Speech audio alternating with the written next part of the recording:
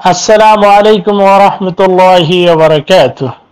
الحمد لله كفى وسلام على عباده الذين اصطفى أما بعد.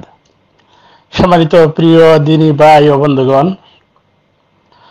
আজকে সংক্ষিপ্ত একটা বিষয় নিয়ে চলে আসলাম আপনাদের সামনে, যেটা হচ্ছে চাচা আইনুল হুদা অবশেষে বাতিজার কাছে মিথ্যাচারিতে ধরা খেয়েছেন। চাচা আইনুল হুদা সাহেব হাফিজাহুল্লাহ বাতিজার কাছে অবশেষে মিথ্যাচারিতে ধরা খেয়েছেন। চলুন প্রথমে আমরা চাচা যে বাতিজার নামে মিথ্যাচারী করেছেন সেটা আমরা স্বীকার করলেন আব্দুল গনি সালাফিও। ধন্যবাদ বাতিজা। আমার বাতিজা একেবারে উনি আমাকে মুখ ভরে চাচা বলে ডাকেন, আমিও। ওয়ালাইকুম আসসালাম। মাহবুব ভাই মনে হচ্ছে, মাহবুব খান মনে হচ্ছে আপনার নাম। যাই হোক, মন্ত্রভিত্তিক আলোচনা আমাদের মুখ থেকে পাবেন কিভাবে? আমরা কি আপনাদের মতো হিন্দু ধর্ম পালন করি নাকি মন্ত্র পড়বো? দলিল ভিত্তিক আমরা আলোচনা করি। দলিল তো আপনাদের যারা পীরের পূজা করেন তারা তো দলিল পড়েন না, তারা তো পীরের বোঝাগারে দিনের কথাই মানেন, তারা কোরআন হাদিস কখন মানেন? যাই হোক, ইনশাআল্লাহ প্রতিদিনের মতো ধারাবাহিক আলোচনা চলবে ইনশাআল্লাহ। সেখান থেকে জাতি উপকৃত হবে। যদি আমাদের ভুল হয় আমরা সংশোধন করে নেব। যদি আপনাদের পক্ষে কারো ভুল হয় আপনারা সংশোধন করে নেবেন। উদ্দেশ্য নয় কেউ কাউকে হেয় প্রতিপন্ন করা। তবে জানি না আপনাদের উদ্দেশ্য কি, তবে আমাদের উদ্দেশ্য হচ্ছে ইসলাহ তথা সংশোধন। যদি আমাদের ভুল হয় সর্বাবস্থা স্বীকার করে নিতে প্রস্তুত। এই আলোচনাতে শুনে নেবেন। আপনি অলরেডি বলেছেন আমাদের গোমটা মুলাবি যিনি, উনি ভুল করেছেন, ভুলটাকে ভুল আমরা অবশ্যই স্বীকার করেছি। ডক্টর মুজাফর বিন মহসিন উনি বলেছেন হাদিসটা ঠিক নয়। উনি জালও বলেননি, জয়ীফা বলেননি, কিছুই বলেননি, বলছেন ঠিক নয়। ঠিক নয় যে ব্যক্তি বলছে ওই বাক্যটা আপনারা অ্যাড করে দিয়েছেন। এতটুকু কি আপনাদের কি বিবেক নেই? আর চোরের মা বলাতে আমার চাচা বললেন যে আমি কি বললেন আমি তো মেয়ে নয়, আমি বিবাহ করেছি, আমার ছেলে সন্তান আছে, সবকিছু। চোরের মা বলাতে কি ওনাকে মেয়ে বলা হয়েছে? উনি কিভাবে বললেন যে আমি মেয়ে? আউযুবিল্লাহি মিনাশ শাইতানির রাজিম। একটা বাক্যের অর্থ বুঝেন না। আমার বাতিজা আব্দুল গনি সালাফি সুন্দর বক্তব্য দিলেন, আমরা শুনলাম। আসলে বাতিজা, এই যেমন আপনি আমাকে চাচা বলেন, কোনো সময় এটা বলার কারণে সমস্যা হয়নি। আমি আপনাকে বাতিজা বলি, কোনো সমস্যা হয়নি। কিন্তু যদি এর ব্যতিক্রম ঘটে তাইলে তো সমস্যা হবে। আপনাকে যদি আমি বাতিজা না বলে বাতিজি বলি তাইলে যেমন সমস্যা হবে, ঠিক একইভাবে আমাকে যদি আপনি চাচা না বলে চাচি বলেন তাইলে সমস্যা হবে। জি, প্রিয় দিনী ভাইয়েরা, আপনারা শুনলেন। ইতিমধ্যে এক ভাই আমাকে হোয়াটসঅ্যাপে রেকর্ড দিয়েছে। উনি বলতেছে আপনারা মন্ত্রভিত্তিক কথা বলেন নাই, আপনারা সর্বাবস্থা জালিয়াতি করেন। এই মর্মে একটা আমাকে রেকর্ড দিয়েছিল। সেই রেকর্ডের জবাবে আপনারা পূর্বে শুনেছেন আমি ওয়ালাইকুম আসসালাম রহমতুল্লাহ, মাহবুব খান ভাই মনে হচ্ছে, এই বলে আমি শুরু করেছি রেকর্ডটি। চাচা জালিয়াতি করেছেন, আমানতের খেয়ানত করেছেন। চাচার কি ওই বিদ্যা আল্লাহ দেননি? ওই বুদ্ধিটুকু কি আল্লাহ ওনাকে দেননি যে বাতিজা ওয়ালাইকুম সালাম বলেছে? নিশ্চয় বাতিজাকে কেউ কিছু বলছে, না হলে ওয়ালাইকুম সালাম বলে তো শুরু করার কোনো প্রশ্নই আসে না। নিশ্চয় একজন বাতিজাকে প্রশ্ন করেছে। চাচা আমানতের খেয়ানত করেছেন। চাচাকে আমি বারে বারে বলছি, কয়েকবার বলছি, চাচা আপনি যখনই কারো ভুল সংশোধন করে দেন, আল্লাহ সুবহানাহু ওয়া তাআলা কোরআনুল কারীমের মধ্যে 49 নম্বর সূরার নাম যে সূরা হুজরা, আয়াত নম্বর 10, আল্লাহ সুবহানাহু ওয়া তাআলা বলেছেন ইন্নামাল মুমিনুনা ইখওয়া ফাসলিহু বাইনা আখওয়াইকুম। কারণ যদি মুমিনরা হচ্ছে একে অন্যের ভাই, যদি কারো ভুল ভ্রান্তি হয় তাহলে তোমরা কি করো? একে অন্যের ভুলকে সংশোধন করে দাও, ইসলাহ করে দাও। তো ইসলাহ তো ওইভাবে হয় না চাচা। একজনে আমাকে গালি দিল, আমি তাকে বললাম ভাই আপনি আমাকে গালি দিয়েন না, বা আমি তাকে বললাম আপনি আমাকে গালি দিলেন কেন? সেই ব্যক্তিটা যে আমাকে কি গালি দিয়েছে সেটা আপনি না শুনে আপনি শুধু আমি যেটা রিপ্লাই দিয়েছি সেটা অপপ্রচার চালালেন বাতিজার নামে। চাচা এটা আমানতের খেয়ানত নয়? এটা কি আমানতের খেয়ানত নয় চাচা? আপনি চাচ্ছেন ভাতিজাকে অপমান করার জন্য, আপনার নিজের হাইটটা বাড়ানোর জন্য। যাই হোক, একটা বিষয় অবশ্যই জেনে রাখবেন চাচা, সর্বাবস্থায় কেউ যদি কাউকে অপমানই করতে চায়, কেউ যদি কাউকে হেয় প্রতিপন্ন করতে চায়, আর আল্লাহ যদি তাকে সম্মান দান করেন, তাহলে কেউ কারো সম্মান হানি করতে পারে না। বুঝতে পারছেন? তো সেই জন্য চাচাকে যেটা বলবো, সর্ব অবস্থায় আমি আপনাকে বলি যে চাচা, যদি কারো ভুল সংশোধন করে দেন, আপনি অলরেডি আপনার লাইভে বলেছেন, আপনি এখন যদি অস্বীকার করেন তাহলে আপনার লাইভ আপনি খুঁজে নেবেন। আপনি অলরেডি লাইভে বলেছেন যে এমারাত থেকে আমার ভাতিজা আব্দুল গনি সালাফি বলেছেন যে ওই শাহেখকে আমি টেলিফোন দিয়ে বলার জন্য বা ওনাকে ব্যক্তিগতভাবে বলার জন্য আমার ভাতিজা আমাকে কিছুক্ষণ আগে হোয়াটসঅ্যাপে SMS করে বলেছেন। আপনি আপনার লাইভে সেগুলারই বলেছেন। এখন যদি অস্বীকার যান, পুনরায় আপনার লাইভগুলো আপনি শুনে নিতে পারেন যে আপনি এই কথা বলেছেন কি না। 2 নম্বরের বিষয় হচ্ছে চাচা, এতটুকু কি আল্লাহ আপনাকে বিদ্যা দেন না? এতটুকু কি আল্লাহ আপনাকে বুদ্ধি দেন না? আমি তো আপনাকে জানি একজন আলেম, আপনার তুলনায় আমি কিছুই জানিনি, আপনার তুলনায় আমি কিছুই জানিনি। কিন্তু আপনাকে আল্লাহ কি এতটুকু বিদ্যা দেন নাই যে একজন ব্যক্তি আমাকে প্রশ্ন করেছে বা একজন ব্যক্তি আমাকে কিছুই বলছে, আমি তাকে জবাব দিয়েছি ওয়ালাইকুম সালাম বলে, যে ওই ব্যক্তিটা কি বললো সেটা আপনি অ্যাড না করে শুধু আমারটা অ্যাড করলেন, আর ভুল স্বীকার করলেন আব্দুল গনি সালাফিও। আমি কি ভুল করেছি, আমি কি স্বীকার করলাম? একজন ব্যক্তি ভুল করেছে, চাচা, আপনি আমার চাচা, চাচা যদি ভুল বলেন তাহলে আমি অবশ্যই বলতে হবে যে চাচা ভুল করেছেন, বাধ্যতামূলক। যেটা ভুল সেটা আমি বলতে হবে এটা ভুল, যেটা শুদ্ধ হবে সেটা আমি বলবো শুদ্ধ। ইভেন আপনি চাচা বলে কোনো প্রশ্ন আসে না। পৃথিবীর যে কোনো ব্যক্তি, সে আমার বাপ হোক, সে আমার ভাই হোক, সে আমার চাচা হোক, সে আমার যে হোক, সে আমার উস্তাদ হোক, যেটা ভুল হবে সেটা ভুল, যেটা ভুল হবে সেটা ভুল। কারো ভুলকে আমি সাপোর্ট করিনি, আমার ব্যক্তি পর্যায়ে আমি কারো ভুলকে সাপোর্ট করিনি। সে যদি সুইপার হয়, সে যদি একজন রিক্সা চালকও হয়, বা আরো কিছু যদি উদাহরণস্বরূপ বলছি, যেটা অন্য কোনো ব্যক্তি হয়, আর তার কথা যদি কোরআন সুন্নাহর দলিল ভিত্তিক হয়, অবশ্য আমি তার কথা মেনে নিতে বাধ্য। আর যদি সে প্রধানমন্ত্রী হয় বা আপনার মতো এরকম শায়েখ হয়, আর যদি কোরআন সুন্নাহর বিরুদ্ধে কথা বলে, আমি তার কথা মানতে বাধ্য নয়। আবারও বলি শুনেন, সে যদি সুইপারও হয়, যেই ব্যক্তি হোক না কেন, কোরআন সুন্নাহর দলিল ভিত্তিক কথা বলে, সেটা আমি মানতে বাধ্য। আর সে যদি প্রধানমন্ত্রী হয় বা কোনো শায়েখ হয় বা যাই হোক না কেন, যদি কোরআন সুন্নাহর বিরোধী কথা হয়, আমি তার কথা মেনে নিতে বাধ্য নয়।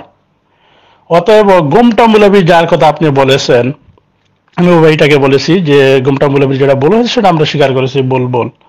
গুমটা মৌলবী কে, ওনার নাম আজও পর্যন্ত আমি জানিনি। ওয়াল্লাহি চাচা, আমি আজও পর্যন্ত নাম জানিনি। আপনি শুধু বলেছেন গুমটা মৌলবী, আপনার ভিডিও থেকে আমি ওনার ফেসটি দেখেছি, তবে আমি পরিপূর্ণ ওনাকে চিনতে পারিনি কে, বা ওনার নাম আজও পর্যন্ত আমি জানিনি। গুমটা মৌলবী, তো আমিও ওই বাক্যতে বলেছি গুমটা মৌলবী, যেটা ভুল হয়েছে ভুল হয়েছে। গুমটা মৌলবীর নামটা কি আজও পর্যন্ত আমি জানিনি। যদি আপনি জেনে থাকেন অবশ্যই আমাকে জানাবেন, গুমটা মৌলবী কে, ওনার পরিচয় আমাকে দিবেন। আমি জানি না, ওয়াল্লাহি আমি জানি না। জানলে অবশ্যই ওনার নাম বলতাম। ডক্টর মুজাফফর বিন মহসিন হাফিজাহুল্লাহ, ওনার নাম অবশ্যই জানি, সেজন্য ওনার নামটি উল্লেখ করতে পারছি। কিন্তু গুমটা মৌলবী, আপনি গুমটা মৌলবী নাম বলেছেন, সেখান থেকে আমি আপনার কণ্ঠটা হুবহু নকল করে গুমটা মৌলবী বলেছি। আশা করি বুঝতে পারছেন। এখন চাচা আসেন নেক্সট পর্বে। আপনি ভাতিজাকে হাইলাইট করতে গিয়ে বলছেন যে আপনারা যেরকম বলেন আমরা ওই রকম বলতে পারি না। জি, আমি বলেছি ওই ভাইটাকে, সেটা ব্যক্তি পর্যায়ে SMS ছিল, ব্যক্তি পর্যায়ে রেকর্ড ছিল, সেটা ওনার এবং আমার ব্যক্তিগত কথা ছিল। আপনি ওইটা কেউ আপনাকে দিয়েছে, সেটা আপনি অপপ্রচার চালিয়েছেন। আপনার আরেকটি ভুল, ওই ব্যক্তি মিথ্যাবাদী হওয়ার জন্য এতটুকু যথেষ্ট। একটি হাদিস আছে, আপনি অবশ্যই ওই হাদিসটি জানেন, যে যে যা শুনে তা মানুষের কাছে বলে বেড়ায়। আপনি একটা বক্তব্য বলেছেন যে আব্দুর রহিম সালাফি রাহিমাহুল্লাহ, আল্লাহ ওনাকে জান্নাত নসিব করুক, হয়তো আপনার সাথে বিরোধ থাকতেই পারে, আপনার সাথে ইখতিলাফ থাকতেই পারে, মতানৈক্য থাকতেই পারে। ওই ব্যক্তি মারা গিয়েছেন, আল্লাহ ওনাকে জান্নাত নসিব করুক, আমরা বলি আমিন। তো ওই ব্যক্তির নামে আপনি বললেন উনি মারার সময় কলিমার পড়ার কথা ওনাকে বলা হয়েছে, কিন্তু উনি বলছেন মুহাম্মদুর রাসূলুল্লাহ কলিমা থেকে সাল্লাল্লাহু আলাইহি ওয়াসাল্লাম, ওই বাক্যটি যে মুহাম্মদুর রাসূলুল্লাহ ওই বাক্যটি কেটে দিলে আমি কালিমা পাঠ করব, না হলে আমি কালিমা পাঠ করব না, এই বলে বলে বলে বলে উনি মারা গিয়েছেন। চাচা, এই কথাটি পৃথিবীর কোনো ইবলিশ শয়তানও বিশ্বাস করবে না। এই কথাটি পৃথিবীর কোনো ইবলিশ শয়তানও বিশ্বাস করবে না। এই কথাটি পৃথিবীর কোনো ইবলিশ শয়তানও বিশ্বাস করবে না, একমাত্র আপনিই বিশ্বাস করেছেন। পৃথিবীতে কোনো ইবলিশ শয়তান এই বাক্যটি বিশ্বাস করবে না যে একজন ব্যক্তি মারার আগে ওনাকে কালিমা শোনানো হচ্ছে, উনি বলতেছে আমি এখন কালিমা পড়বো না, মোহাম্মদ রাসূলুল্লাহ এই বাক্যটি ছেড়ে দেন, এই বাক্যটি কেটে দিলে আমি পড়বো। এই কথাটি পৃথিবীতে কোনো ইবলিশ শয়তানও বিশ্বাস করবে না, শুধু আপনি ছাড়া। এখন বলতে পারেন বাতিজা কেন বলছেন আমি বিশ্বাস করেছি কিনা, আপনি গায়েব জানেন কিনা, হয়তো এটি বলতে পারেন, কারণ আপনার তো এটা একরকমের অভ্যাসী পরিণত হয়ে গেছে, মানুষকে হেয় প্রতিপূর্ণ করার মতো। কারণ ওই বাক্যটি পৃথিবীর কোনো ইবলিশ বিশ্বাস করবে না। ওই জন্য একজন মানুষ মরার সময় ওই ব্যক্তি সে বর্তমানে নিজে বাঁচবে কিনা সেটা সে নিজে গ্যারান্টি দিতে পারে না। সে কিভাবে বলে যে কালিমা থেকে ওই শব্দটি বাদ দিয়ে দেন তাহলে আমি কালিমা পাঠ করব, কালিমা থেকে ওই শব্দটি বাদ দিয়ে দেন আমি কালিমা পাঠ করব, ওই কথাটা সে কিভাবে বলতে পারে? আপনাকে যেই ব্যক্তি বলেছে ওই ব্যক্তি মৃত্যুক, আপনি প্রচার করেছেন আপনি মৃত্যুক, এবং যারা আপনার ওই কথাটাকে সাপোর্ট করেছে তারাও মৃত্যুক। আবারও বলি, যেই ব্যক্তি আপনাকে ওই কথাটি বলেছে আব্দুর রহিম সালাফি রাহিমাহুল্লাহ মারার সময় কলিমা পাঠ করানোর সময় ওনাকে যারা কলিমা পাঠ করতে চেয়েছিল বা কলিমা শোনাতে চেয়েছিল ওই ব্যক্তিরা ওনাকে বলেছে কালিমা পাঠ করেন বা কালিমা ওনাকে শোনাচ্ছে, তৎক্ষণাৎ উনি বলছেন কালিমা থেকে মুহাম্মদুর রাসূলুল্লাহ এই শব্দ যদি বাদ দিয়ে দেন তাহলে আমি কালিমা পাঠ করব বা কালিমা পড়ব। এই কথাটি যে আপনাকে বলেছে সে মৃত্যুক, আপনি প্রচার করেছেন আপনিও মৃত্যুক, এবং যারাও আপনার ওই কথাটাকে সাপোর্ট করেছে তারা মৃত্যুক, নিঃসন্দেহে নিঃসন্দেহে মৃত্যুক। কোন ব্যক্তি ওই কথা বলতে পারে না মরণের আগে যে কালিমা আমি পাঠ করব না মুহাম্মদ রাসূলুল্লাহ এই শব্দটি বাদ না দেওয়া পর্যন্ত। এটা আপনার মিথ্যাচার। অবশেষে বাতিজার নামে মিথ্যাচারীতে চলে আসছে। চলুন আপনার কিছুটা মিথ্যাচারী আমরা শুনে নেই, আপনার কিছুটা মিথ্যাচারী জাতিকে শুনিয়ে দেই ইনশাআল্লাহ। এটা সহিহ সুনান তিরমিজি, সহিহ সুনান তিরমিজি হাদিস নাম্বার 4, মিফতাহুল জান্নাতিস সালাতু, জান্নাতের চাবি হচ্ছে সালাত, জান্নাতের চাবি হচ্ছে নামাজ। এই হাদিসটাকে সহিহ লিগাইরিহি বলা হয়েছে। সহিহ সুনান তিরমিজিতে শেখ আলবানী এটাকে উল্লেখ করলেন, আর এই গুমটা মৌলবী আরেক মৌলবী তারা বললো এটা হাদিস না, জাল হাদিস। এবারে তোমরা ইতা হরখ নেবে, হ্যাঁ কোনো খামর নাই রে তোমরা রে, সহিহ হাদিস রে তোমরা জাল বানাই দাও। কিন্তু আইনুল্লাহ সাহেব যঈফ হাদিসকে সহিহ লিগাইরিহি বলে তিনিও ভুল করেছেন। নাম্বার 1। নাম্বার 2 হচ্ছে আল্লামা আলবানী রাহিমাহুল্লাহ নিজেই যেখানে হাদিসটিকে যঈফ বলে আখ্যায়িত করেছেন সেখানে তিনি মাজহুলের সিগা ব্যবহার করেছেন, যে বলা হয়েছে। মাশাআল্লাহ, শেখ মুসলিউদ্দিন মাজহারি সাহেব, মাশাআল্লাহ, এই না হলো আসল কথা। এবার আসুন দেখি এই হাদিসটাকে কোন কোন মুহাদ্দিস যঈফ বলে আখ্যায়িত করেছেন। মিফতাহুল জান্নাতিস সালাহ এই অংশটুকুকে, মিফতাহুস সালাতিল উযু, এটা তো হাসান বা সহিহ, বিভিন্ন মুহাদ্দিসিন কেরাম এটাকে সহিহ বলে আখ্যায়িত করেছেন, অন্য হাদিসের দ্বারা এটা প্রমাণিত রয়েছে। কিন্তু মিফতাহুল জান্নাতিস সালাহ এই হাদিসটার কেবলমাত্র একটাই সানাদ আছে, এই জন্য আল্লামা নাসিরুদ্দিন আলবানী রাহিমাহুল্লাহ এটাকে যঈফ বলে আখ্যায়িত করেছেন। আপনি দেখতে পারেন যঈফ আত-তারগিব আত-তারহিব হাদিস নম্বর 212, যঈফুল জামি' আস-সগীর হাদিস নম্বর 5265, সহিহ সুনান তিরমিজি হাদিস নম্বর 4, সহিহ সুনান তিরমিজিতে হাদিসটাকে যঈফ বলে আখ্যায়িত করা হয়েছে। মিশকাত হাদিস নম্বর 294 এবং হেদায়াতুর রুয়াতেও পাবেন মিশকাতের দ্বিতীয় তাহকিক, সেখানেও আল্লামা নাসিরুদ্দিন আলবানী হাদিসটাকে যঈফ বলে আখ্যায়িত করেছেন। ইবনুল খাররাত মৃত 581 হিজরি, তাহকিক আবু আব্দুল্লাহ হুসাইন বিন উকাশা তিনিও দাঈফ বলে আখ্যায়িত করেছেন। আল আহকাম আশ-শারঈয়্যাতুল কুবরা প্রথম খণ্ড 418 পৃষ্ঠা। নাম্বার 3 আত-তারগিব ওয়াত তারহিবের মুহাক্কিক ইব্রাহিম শামসুদ্দিন তিনিও এটাকে দাঈফ বলে আখ্যায়িত করেছেন বা দাঈফের দিকে ইঙ্গিত করেছেন। দাঈফ রাবির দিকে ইঙ্গিত করে হাদিসটাকে দাঈফের দিকে ইঙ্গিত করেছেন। আত-তারগিব ওয়াত তারহিব মুনজিরি প্রথম খণ্ড 149 পৃষ্ঠা, হাদিস নাম্বার 550। 4 নাম্বার মুহাদ্দিস শুআইব আল-নাউত রাহিমাহুল্লাহ তিনিও হাদিসটাকে দাঈফ বলে আখ্যায়িত করেছেন।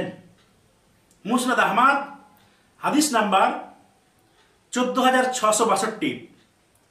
আল্লামা ওয়াকাইলি রাহিমাহুল্লাহ আদ-দুআফাউল কাবীর দ্বিতীয় খণ্ড 136 পৃষ্ঠা, সেখানেও তিনি এটাকে উল্লেখ করেছেন।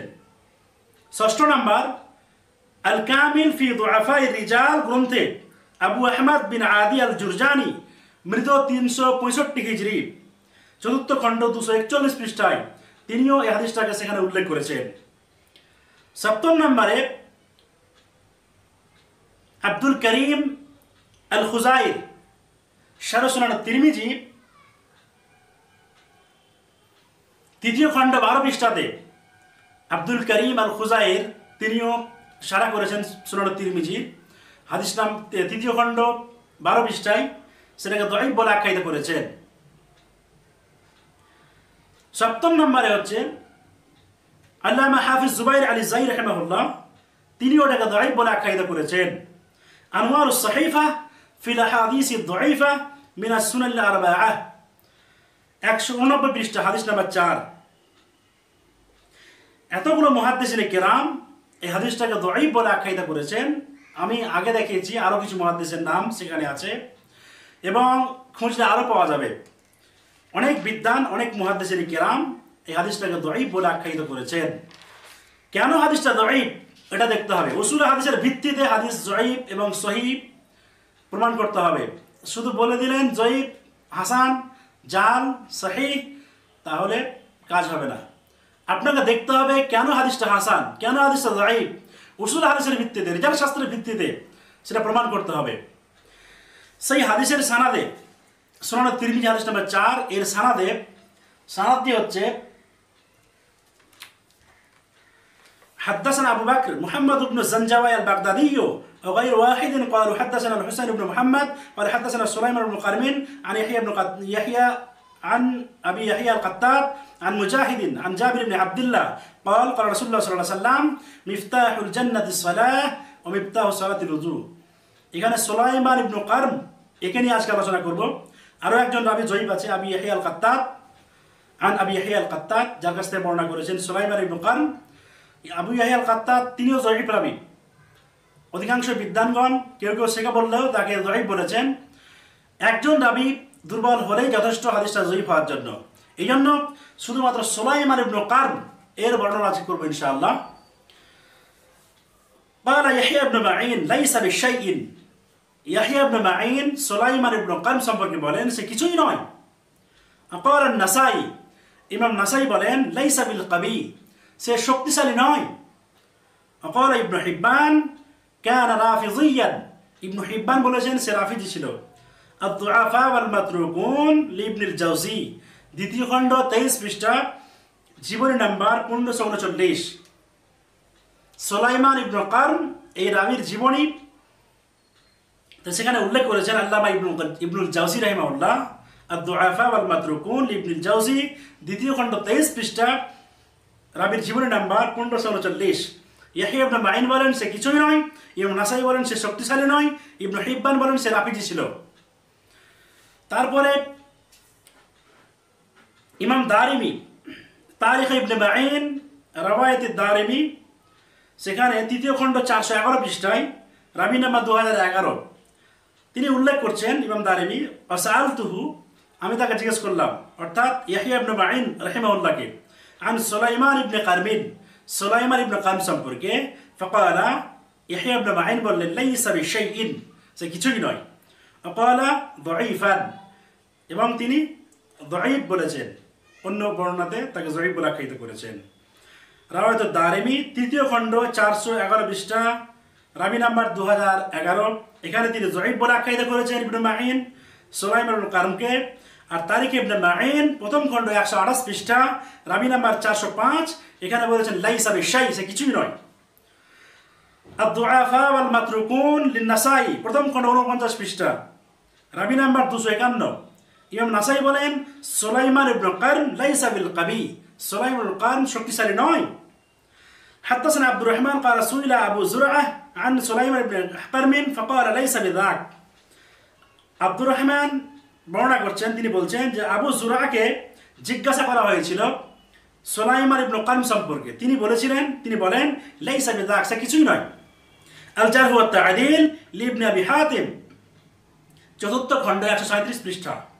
وقال الدارمي ইমাম দারিমি বলছেন সালতু ইয়াহইয়া ইবনে মাঈন, আমি ইয়াহইয়া ইবনে মাঈনকে জিজ্ঞাসা করেছি আন সুলাইমান ইবনে কারম সম্পর্কে, ফাকালা, তিনি বলেছেন লাইসা বিশাইইন, সে কিছুই নয়। আল মাজরুহিন লিবনে হিব্বান 1ম খণ্ড 332 পৃষ্ঠা, রাবি নাম্বার 414। তারপরে আল কামিল ফি দুআফাই রিজাল 4th খণ্ড 238 পৃষ্ঠা, রাবি নাম্বার 735। حدثنا محمد بن علي حدثنا عثمان بن سعيد سألت يحيى بن معين عن سليمان بن قرم فقال ليس بشيء। ইয়াহইয়া ইবনে মাঈনকে জিজ্ঞাসা করা হয়েছিল,